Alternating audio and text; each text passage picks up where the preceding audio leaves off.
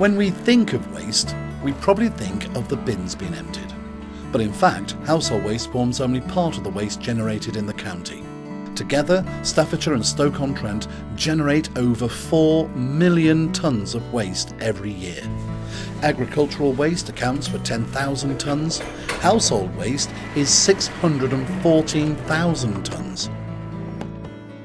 Commercial and industrial waste comes in at 1,585,000 tonnes, and finally construction and demolition at 1,957,000 tonnes a year.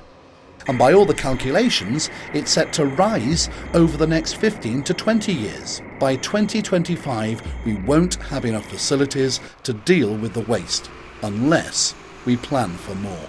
So what are we going to do with it all? There was a time when the whole lot would have gone to landfill, but landfill is not really a major option for the future. The government has placed a premium tax on landfill to discourage its use. Now, waste is viewed through the lens of a waste hierarchy. This is just a way of seeing which is the most favoured thing to do with waste and the least favoured. At the top of the hierarchy is eliminate. In other words, work on waste to avoid producing waste at source. A basic example for individuals is buying only what you need when shopping and only cooking what you'll eat. Next one down the hierarchy is reduce. This minimises the amount produced. For example, companies are now under pressure to look at the materials they use and how they package goods. Next is reuse, which is reusing items as many times as possible. There's an excellent example in Staffordshire.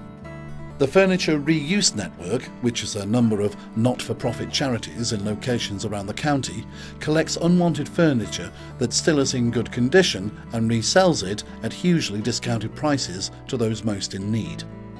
So it has both social and environmental benefits. Next is recycle. We have seen a massive rise in recycling over the past few years. It's included cans and glass, paper, garden cuttings, all going to recycling centres to provide a resource for manufacture. Also, building waste is being processed on site to provide a resource for reconstruction. Finally, there's energy recovery from waste. This is a waste-to-energy plant in Stoke-on-Trent. It uses household waste as a fuel to make electricity. This plant produces enough electricity to power 24,000 homes. Even landfill sites can be used to make electricity. The methane from larger sites is collected and used to power small generator plants which put electricity into the grid. But the ongoing issue is, where do we place all the facilities we need to process waste? Waste processing is emotive. Take the example of sewage processing plants. By their nature, they need to be fairly close to residential areas, and they can be unpopular. The challenge is to manage the waste in a way that keeps the balance between the needs for the quality of life for local residents and the needs for the efficiency of the plant. Likewise, recycling centres need to be placed near enough to a community to be useful, but in the best possible place in relation to housing. The centres themselves need to be designed to have minimum impact. In fact, all waste management facilities need to be designed to a very high standard and located in the best possible place.